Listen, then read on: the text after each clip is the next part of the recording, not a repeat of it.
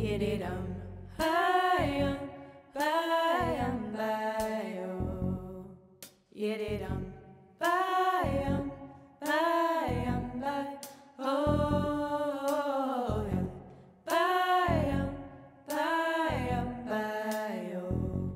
Ayadadadum, ayadadum. Yididum, bayum, bayum, bayum. Yididum, bayum, bayum, bayum. Oh, bayum, bayum, bayum. Ayadadadum, ayadadum.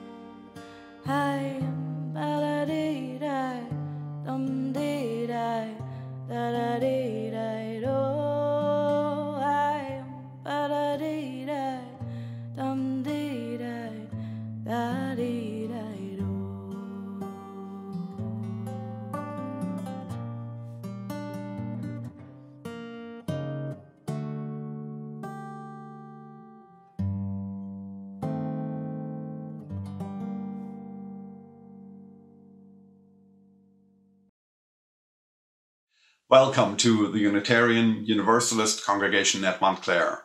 My name is Marcus Gray Hauk. My pronouns are he, him, and his. I serve as the Director of Music Ministries for this congregation. It's good to be with you once again. If you're watching this service live on Facebook or YouTube, we invite you, as always, to share your name and your location in the chat and let us and each other know that you are here. The closing hymn we're going to sing today is going to be Blue Boat Home, and I know it's beloved by many of you. Our member Judy Ranierson in a service a couple of years ago gave testimony about how Blue Boat Home was her very favorite hymn. And we haven't sung it in a while, but when you hear the tune, you're probably going to think, wait a minute, that sounds familiar. Didn't we just sing this? Yes. On Easter Sunday, we sang Hail the Glorious Golden City, which uses the same tune. And there are two other songs in our hymnal, again, using the same melody. One is Years Are Coming, and the other one, Earth Was Given as a Garden. But today, Blue Boat Home with the most recent text by Peter Mayer. First, though, we're going to sing For the Earth Forever Turning, a love letter to the planet that sustains us. The hymns today will be led by our member, Jessica Burr.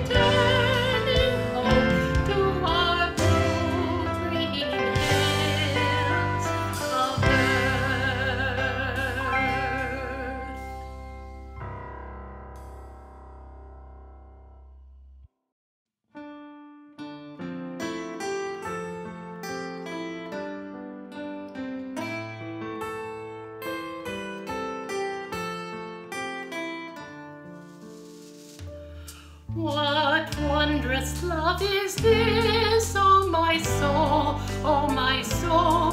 What wondrous love is this, oh my soul. What wondrous love is this that brings my heart such bliss and takes away the pain of my soul, and takes away the pain of my soul.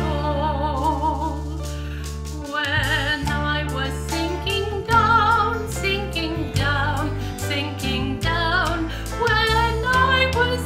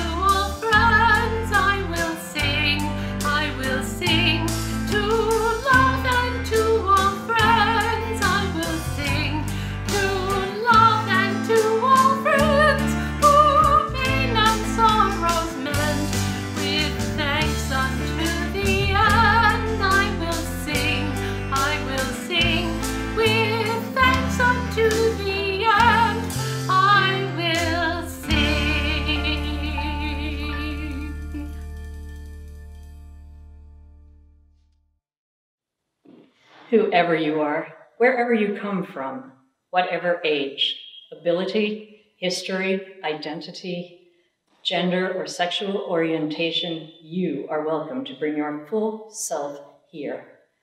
I'm Laura Thomas, and I use the name Laura as a pronoun.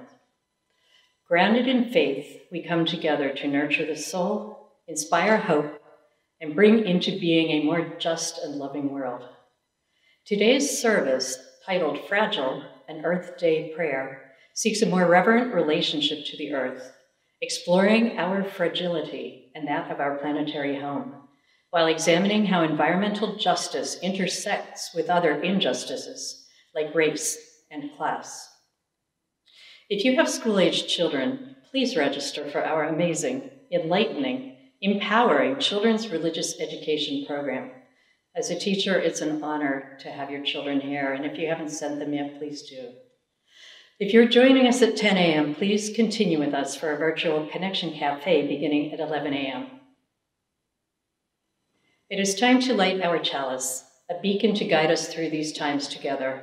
Perhaps you have a chalice or candle at home, anything that you can illumine. Let's light our collective chalices as we share our chalice lighting affirmation.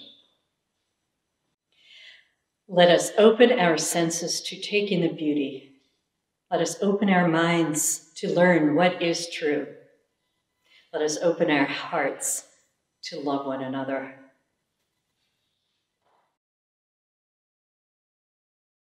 Today's invocation comes from the poet Joy Harjo. Oh, sun, moon, stars, our other relatives, peering at us from the inside of God's house. Walk with us as we climb, naked, but for the stories we have of each other. Keep us from giving up in this land of nightmares, which is also the land of miracles. We sing our song, which we've been promised has no beginning or end. Called now by this invocation into worship, we turn to seek a soft meditation, a deep reflection, an ardent prayer, each as we are called yet mystically all together. And we enter into this space by hearing the lamentations, the requests, and the remembrances of our community. Let us hear one another to heal one another. And the voice that you will hear sharing our remembrances will be intern Ollie Casey Bell. Roz Gohagan lights this candle for her cousin Janie Daniels Robinson, who died on April 5th at 103. Roz and Janie spoke weekly. Roz's first memory of Janie's was of her generosity to Roz, with the gift of a bracelet when she was only 3. Janie survived by her son Stephen, 2 grandsons, 3 great-grandchildren, and several nieces and nephews. Amy Haynes lights a candle for her father, John Sincock, who's entering hospice this week after battling cancer and emphysema. Amy and her family were able to spend time with her father during these last few weeks together. Please hold Amy and her family in your love.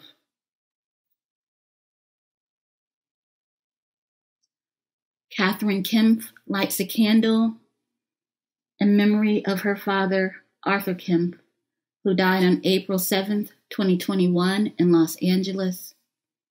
Catherine is grateful he no longer suffers in pain.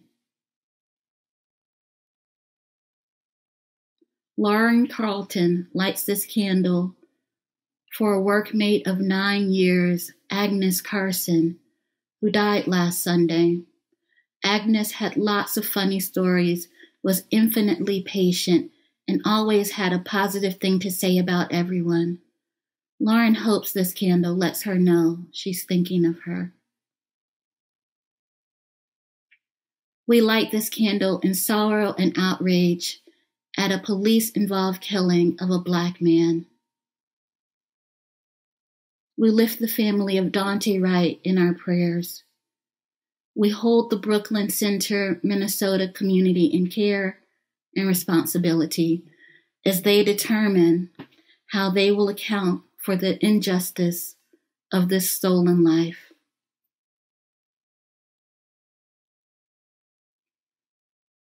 We light this candle in sorrow and outrage, learning of another police shooting of Adam Toledo, 13, who was killed by police in Chicago Thursday night.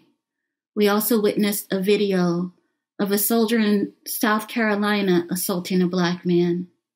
Holy One, we need to dismantle white supremacy. It's never been more evident than it is in this morning. Bring us hope and real change soon. We light this candle in sorrow at news of a mass shooting at a FedEx facility in Indianapolis. Prayers for the families of the slain and for that community. Help us stem the tide of murderous rage and easy access to weapons of mass destruction for the violent and the unhinged. We light this candle to celebrate our own Kira Pipkins as she made history as a wrestler by becoming the first athlete in Bloomfield history to capture 2 state individual titles in any sport. Way to go, Kira! We light this candle to honor the 3-year anniversary of the installation of Reverend Scott and Reverend Anya as co-ministers in service to our congregation. At the end of this congregational year, our congregation and our senior co-ministers will have been joined together in ministry for 4 years of challenging and beautiful work. We light this final candle for the joys and sorrows that have not been spoken aloud. In the silence that follows, you are encouraged to speak the names of those you are holding in your prayers or meditations, or to write them into the chat. May we hold this silence as this silence holds us.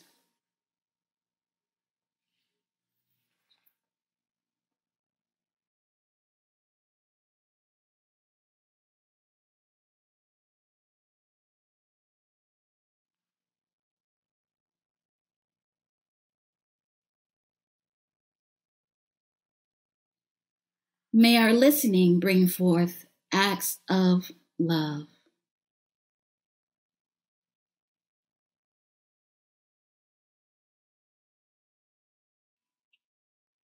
Join me now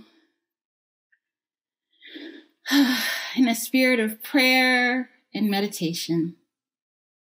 Oh, sun, moon, stars, or other relatives peering at us from the inside of God's house, walk with us as we climb.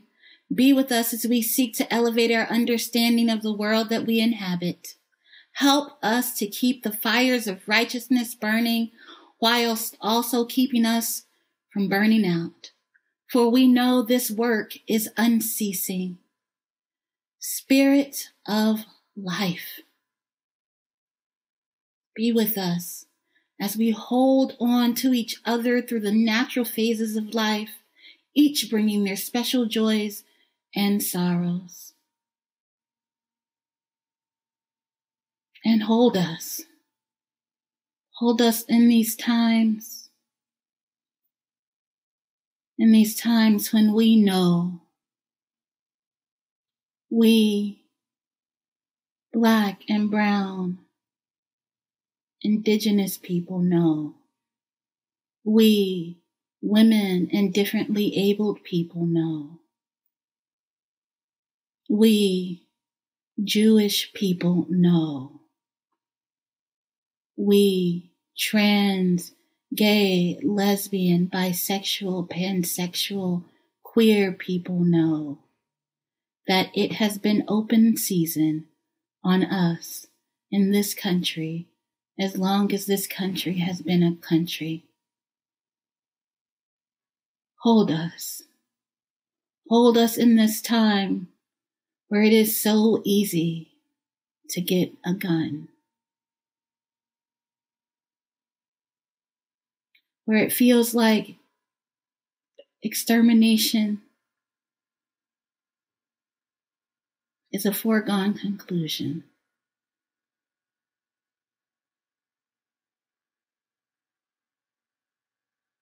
Hold us in these times when people want to explain away the reasons why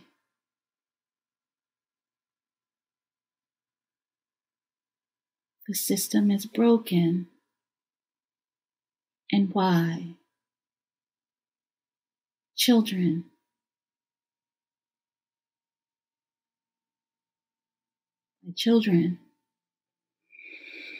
should be killed for mistakes. Hold us in these times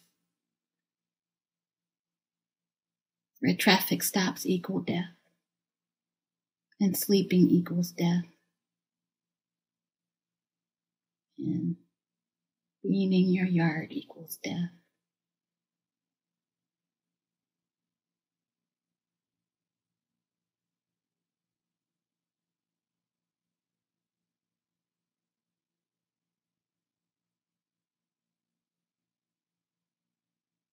This has been a heavy week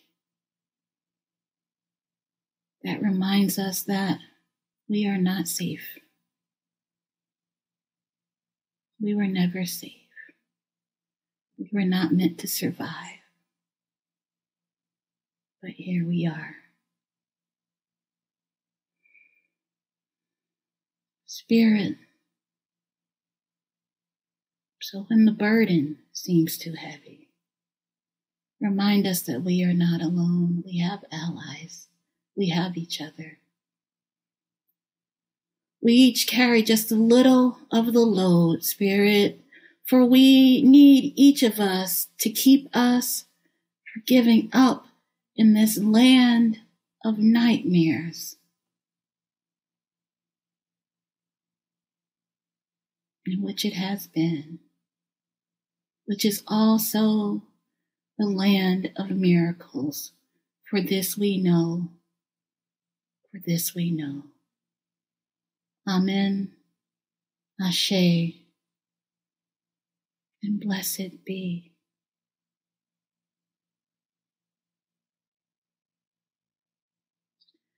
Please join me now in our prayer response.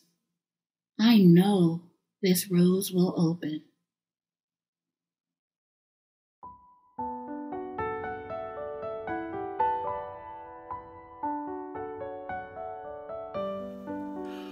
I know this rose will open. I know my fear will burn away.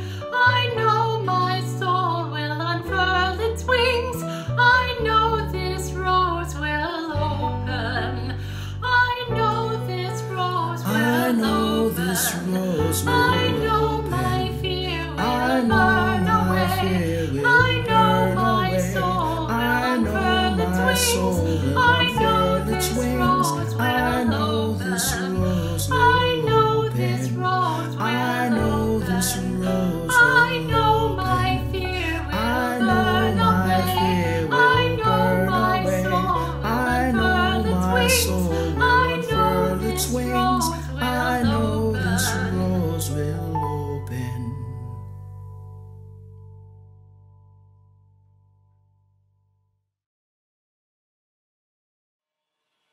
We hope all souls will unfurl their wings. When you give to our offering, 80% of your gift will care for the Unitarian Universalist congregation at Montclair, and 20% will support our justice recipient. Our April Sharing Our Riches recipient is the New Jersey Environmental Justice Alliance. NJEJA is the only statewide environmental organization that has a significant number of people of color in its membership and leadership. This diversity allows them to bring unique perspectives to issues that are otherwise absent. They have worked to prevent and reduce pollution, especially in underserved communities. And thanks to their efforts, there is now a New Jersey environmental justice movement that ensures that all New Jersey residents, regardless of their race, color, ethnicity, religion, or economic status are able to live, work, play, worship, and attend school in clean, safe, healthy, sustainable environments. You can text to give, mail us a check, or go to our homepage and click on the donate button. This is a time of need.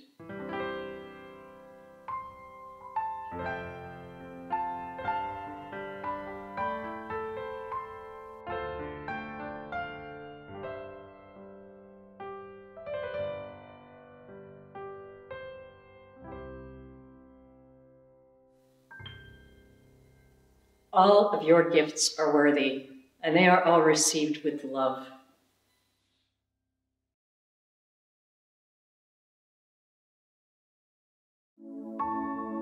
It's really important that communities have researchers and scientists that they can call upon to assist and support. And so over the years, we have these community university partnerships, and that's what I've been part of and have been pushing for the last 4 decades. Environmental racism kills. It makes people sick. The environmental justice movement grew out of the fight for civil rights and human rights. When we bring them all together, it's just one movement, the movement for justice. My name is Dr. Robert Bullard.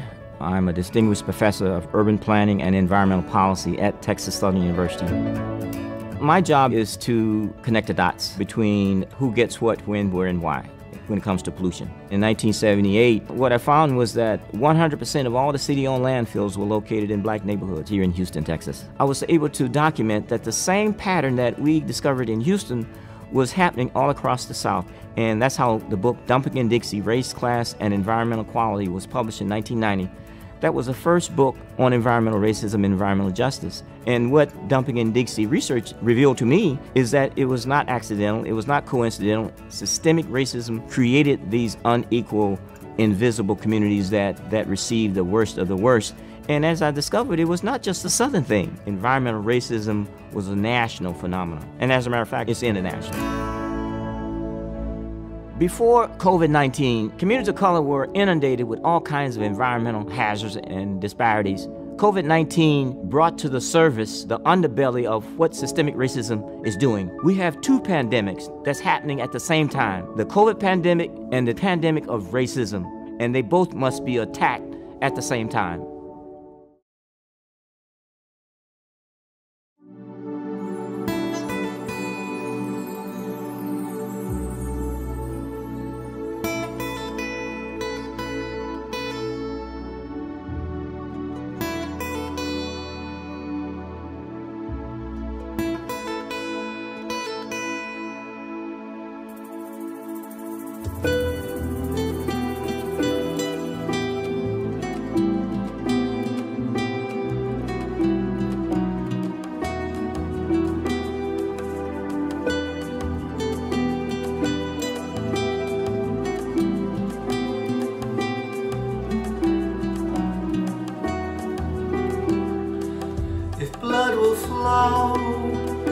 When flesh and steel are one, drawing in the color of the evening sun, tomorrow's rain will wash the stains away, but something in our mind will always stay. Perhaps his final act was meant to end a lifetime's argument, that nothing comes from violence and nothing ever could.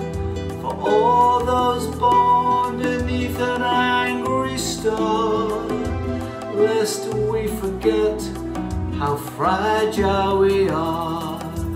On and on the rain will fall like tears from a star, like tears from a star.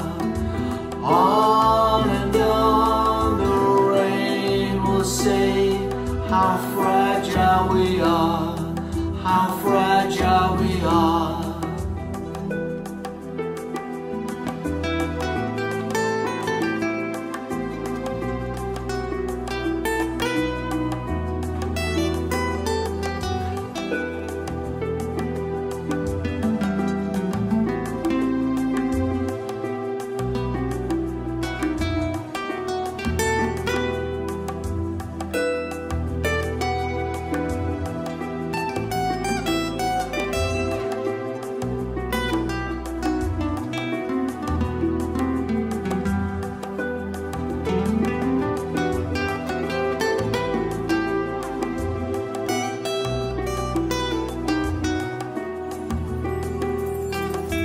On and on the rain will fall like tears from a star, like tears from a star.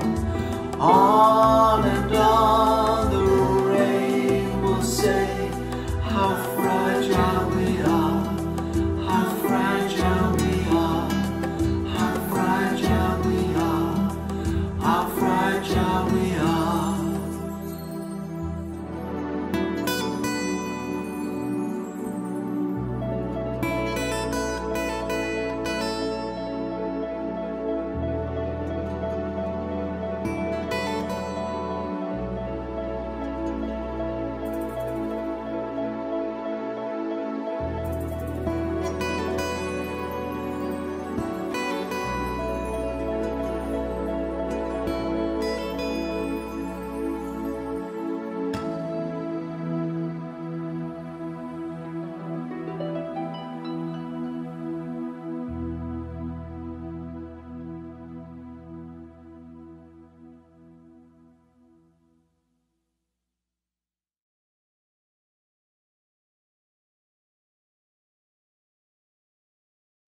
Thank you so much, Marcus, Paul Black, and everyone who produced today's anthem.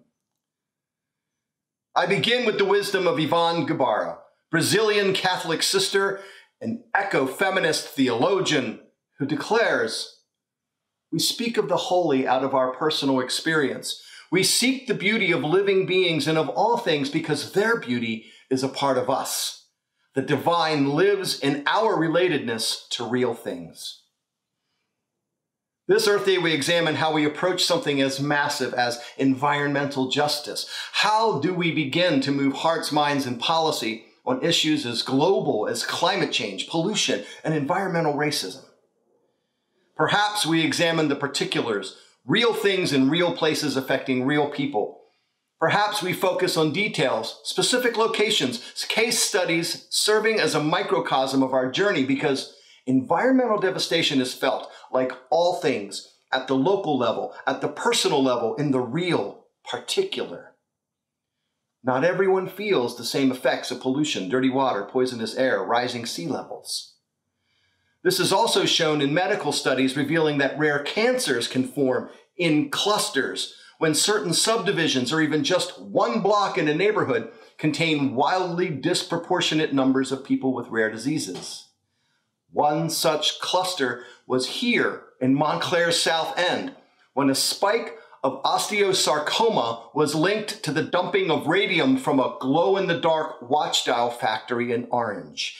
And it is no coincidence that where that radium was dumped was inhabited predominantly by African Americans. This is what environmental justice seeks to highlight, where racism, greed, and pollution collide in real places and real lives. Pollution is deliberately dumped in areas where the polluters believe they will get the least resistance. People and corporations made conscious choices to pollute certain areas in our world and not to pollute others. This is where the environmental justice work begun by Dr. Robert Bullard comes into focus. Dr. Bullard's work began in Houston, documenting how all that city's dumps and most of its hazardous chemical plants were deliberately located in or adjacent to communities of color. The first time environmental justice was used to propel a movement was in Warren County, North Carolina in 1982. Looking to cheaply dump PCBs, a highly toxic compound, state officials decided on Warren County. The 70% black majority of Warren County organized in their churches and across their community. Yet, despite generous national press coverage of the issue, despite months of civil disobedience, the good citizens of Warren County were unable to prevent the PCBs from being dumped in their neighborhood. A conditioner and viscosity agent, PCBs were added to the oils electrical transformers were immersed in for cooling and insulation. They've polluted many places in this country. Curtis Bay in South Baltimore is a real place ruined for centuries by PCB pollution. Curtis Bay also shows the intersectionality of environment, race, and class. Curtis Bay is evenly mixed racially, and it is predominantly poor.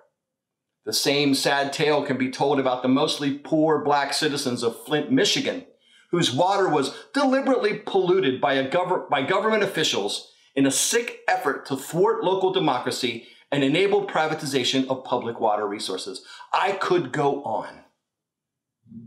In response to these truths, we embrace a notion of a broad intersectionality, knowing we miss the call of justice unless we proclaim that racial justice is economic justice, is earth justice, is gender justice, and so on.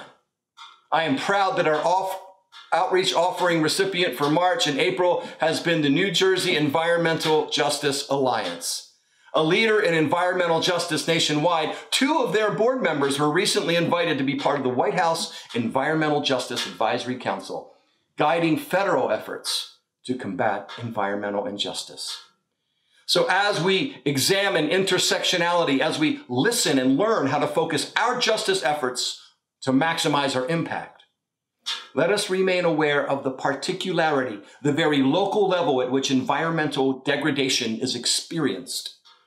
The environment surrounding any location is more fragile yet than the earth as a whole. And we experience that fragility, one dirty beach, one toxic waste dump, one black neighborhood, one unmanaged landfill at a time. So we must interrupt the production of toxic materials and greenhouse gases, eliminate any market demand for them, and prosecute as hate crimes those who poison poor and non-white communities with pollution. We must banish governmental cowardice in refusing to protect the environment we all share, living into our holy duty to leave to our grandkids a cleaner, more just world than the one into which we were born. The beauty of living beings and of all things is a part of the beauty within us. And that beauty is particular, intersectional, local, and fragile. Our anthem shared, "Nothing comes from violence and nothing ever could. Nothing comes from the violence that steals a beautiful life, a 13-year-old life, a 20-year-old life with a bullet and a gun. And nothing comes from the violence that desecrates with indifference or the violence that sacrifices some to bring comfort to others." Indifference and unholy sacrifice, that was what Reverend Scott was talking about. The violence at the intersection of racial and environmental injustice. Nothing comes from violence. Nothing. And our anthem adds, "Lest we forget how fragile we are." There is a lesson baked into this time of pandemic that I pray we do not forget. The lesson of our fragility. I pray that the vaccines, as blessed as they are, that they, even they, do not erase this lesson of our fragility. In the beginning of this pandemic, it was our elders and those most at risk who were the most aware of their fragility. And in that awareness, they took and begged for precautions that served us all. Now that most elders and the most at risk have received their vaccines, some, not in our congregation, but some are the most comfortable easing those same restrictions that they had originally fought to enact, lest we forget how fragile we are. Acts, laws, practices that protect the most vulnerable save us all, full stop, no compromise. Reverend Scott has a nickname from his time on the job site as an electrician. No, Reverend Scott, not that one. He was called the canary in the coal mine. When a toxic chemical was released, he was the first to feel its effect. His vulnerability due to asthma and allergies was initially laughed off as his workmates continued to labor. But then in 10 minutes or 20, they too started to feel ill or even worse due to the prolonged exposure. We ignore the most vulnerable at our own peril. The violence that affects some will affect all in due time, And what starts as a self-serving lesson, I protect my neighbor to protect myself, evolves into a theology of mutual self-care. When we commit to our neighbor, we commit to ourselves and the evolution of a holistic ecology for preserving life itself. There was a popular bumper sticker when I was coming of age. It said, "The planet does not need saving, we do." The saying touched me because it acknowledged that the fragility was not out there, some kind of fragility baked into the planet, but in here, in all life of which we are a part. The planet will persist in some form long after we have made it unlivable, but we are the ones that cannot survive the violence that we do to ourselves. I was eager to plant seeds this spring, so eager to see them emerge from the winter soil that I planted some early enough that the young seedlings bore the challenge of frost not once but twice before the warm weather came. Some of these seedlings survived, but some suffered an early death. My eagerness was a kind of violence. I can be a mournful gardener. I know when I have bargained with life's fragility and lost. Among the survivors were the peas, who are now nearly 3 inches high and reaching with ready tendrils to grab hold of the first rung of the trellis, steady and strong. I wove that trellis based on years of learning the proper way. And when stringing the trellis, I feel a partnership with the peas, with the life that needs my attention. I can also be a theological gardener, aware that planting, weeding, and reaping are ways to partner with life. How do we approach something as large as environmental justice? With the lessons that are close at hand. The lessons from our time of pandemic, the lessons that we learn as gardeners or as teachers, as parents or as children, the lessons that remind us of our fragility. The peas will thrive if I tend them, if I weave the trellis well, if I pair my strength and wisdom with their own. Earth justice is the same, and remember, racial justice is economic justice, is earth justice, and so on, which might at first seem to make the work even bigger, right? Out of reach, as if the problem is everything. So where do we start? Well, we start right here, because the problem is right here. If some of us can't breathe, we are all losing our breath. Even if we can't feel it, the violence is stealing life from all of us. So we need to start where we are planted. The problem is in the toxic dump in Newark, and it is in every Justice Act we are already working on. So get proximate, get close. Remember, racial justice is economic justice, is earth justice.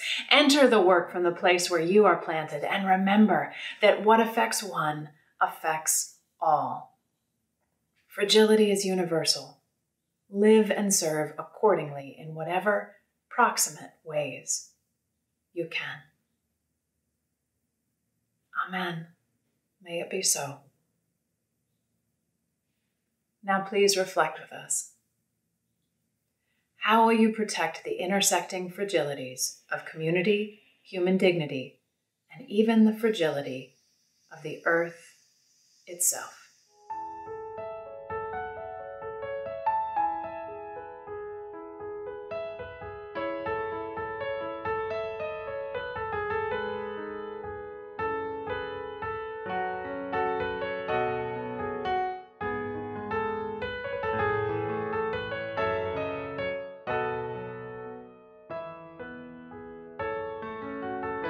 Now, our closing hymn, Blue Boat Home.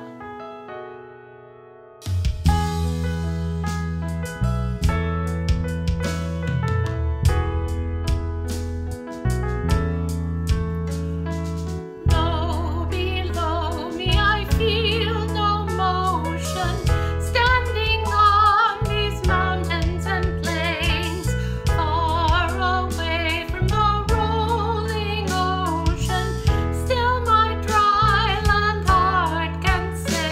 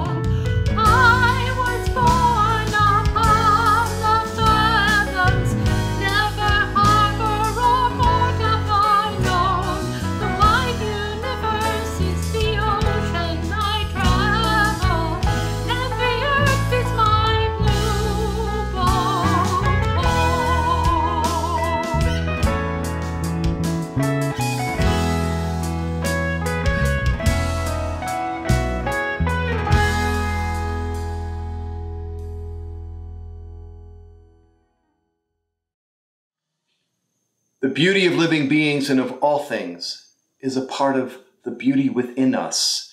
And that beauty is precious, particular, local, and fragile. Government and industry must be held accountable for the pollution and injustice they create. As we listen and learn how best to heal our earth and our nation, let us always remember to highlight where the grave injustices of the world intersect. Fragility is universal. Racial justice is economic justice, is earth justice.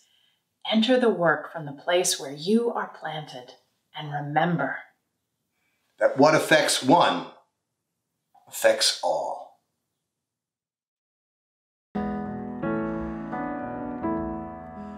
Our worship has ended. Let our service begin. Go in peace. Go in joy. Go in love.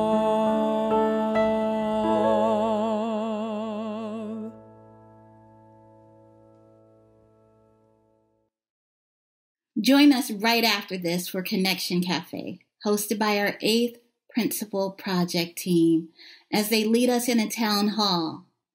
And pledge as you're able, if you haven't already. Until we meet again, virtually or otherwise, you are in our hearts.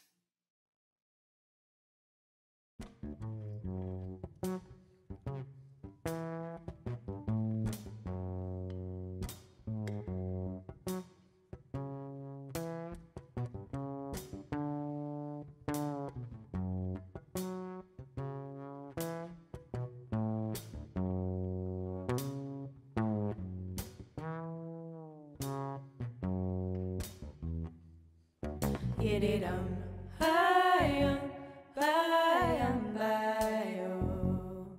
Yididum, bye-yum, bye-yum, bye-oh. Bye-yum, bye-yum, bye-oh. Hi-ya-da-da-dum, hi-ya-ya-do. Yididum, bye-yum, bye-yum, bye-oh. Yididum, bye-yum, bye-yum, bye-oh. Bye-yum, bye-yum, bye-oh. Hi-ya-da-da-dum, hi-ya-ya-do. Hi-yum-da-di-do, hi-yum-di, hi-yum-di, hi-yum-di,